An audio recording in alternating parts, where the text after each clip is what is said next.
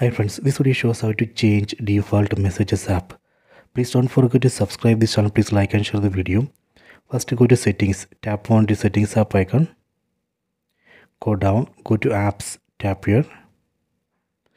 Go down, go to default apps, tap here.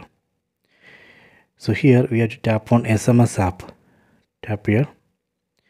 So here you can see list of apps. Right now Truecaller is the default messages app. I am going to change it. Let me change it to messages. Tap on messages.